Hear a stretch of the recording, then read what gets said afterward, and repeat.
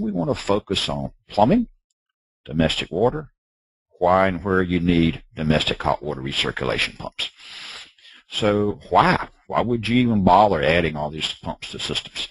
I think we got to slow down a little bit and realize water usage. And this slide is dated for 2000, but I think the point is very well made. In the USA, we use an awful lot of water. In the Southeast, we probably average about 180 gallons of water per person. Now, that's what your personal private use is in your home. That would be showers, dishwashers, cooking, whatever you use in your home averages that kind of water usage. One of my favorite little comments is this egg thing that kind of blows people's mind. But it takes 120 gallons to produce an egg. And that's from the time that you have an egg and you hatch it to a little chicken and you grow it up and you feed it up big enough to have eggs, divided out by the number of eggs that chicken will produce in its lifetime and the total amount of water. So pretty interesting little stat there, about 120 gallons per egg. But I think the point's well made, and I think you kind of have the message. So we're talking about water. Those of us in the Southeast have been blessed, but we can go back to Georgia area just a few years ago, and they had a serious drought. If you get over to Vegas anytime soon, notice the big white ring around the top of Lake Mead. The Southwest and California is in a serious water shortage now, and it's going to get worse. And we want to focus on how to save that water, so you understand why this recirc pump has become part of codes. The whole surface of the earth is, lots of water, but unfortunately, it's predominantly salt. And the other key thing you need to look at is the population. That world population is growing rapidly. And if we look at the total numbers as it grows, obviously we got to have more fresh water. And we are already in trouble, so as we grow, you're beginning to see we've got to pay attention to this resource. Water is a precious resource that we're just going to have to manage better in the future. So what is the purpose of hot water recirculation and hot water recirculation pumps? Very simple, to save water, to conserve water by providing hot water to the fixture quickly. In other words, you get ready to take a shower. Nobody likes to take cold showers, so you get in the shower. How long does it take the water to get to the shower? The hot water. And all that cold water is going where? Down the drain. You're washing dishes, whatever you may be doing. You really want your hot water to be there pretty much instantaneously. And all of us, including me, will sit there and wait until we get that hot water. And what we're trying to do with the recirc concept is to save that water, conserve that water. Don't throw it down the drain. Let's use it. And that's kind of a simple way to get this conversation started.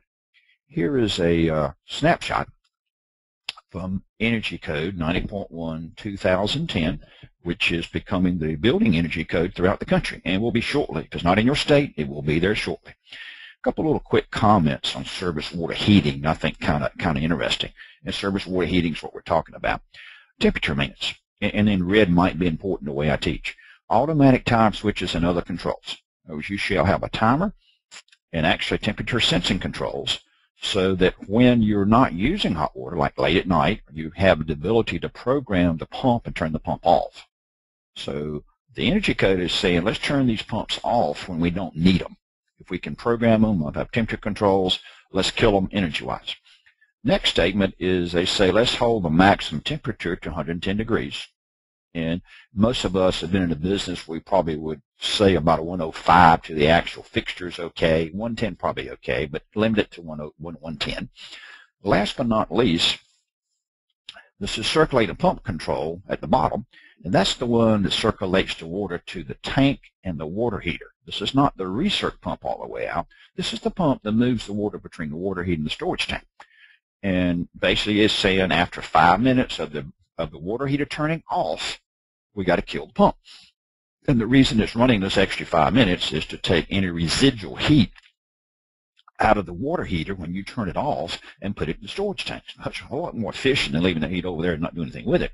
But why continue running the pump once it's pulled the residual heat out? Pretty basic, pretty simple stuff. But here's the message from 90.1 2010 Energy Code. Cycle the pump, turn it off.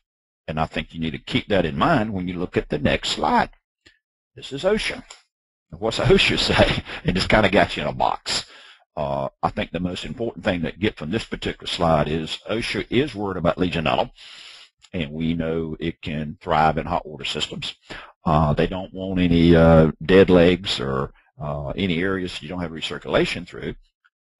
Down on the maintenance, section 3, they want you to get that water to roughly 140 degrees to kill it. And last but not least, the domestic hot water recirculation pump shall run continuously. And that's directly in violation with the energy code.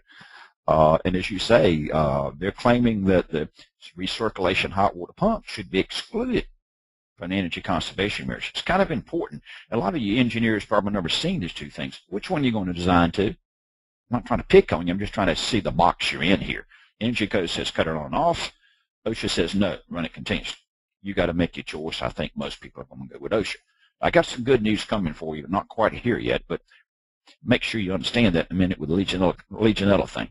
The Legionella thing is still growing, and here's a little snapshot from a newspaper back 2012. But there's a lot of cases of it out there, and just to remind you, Legionella is connected directly with pneumonia.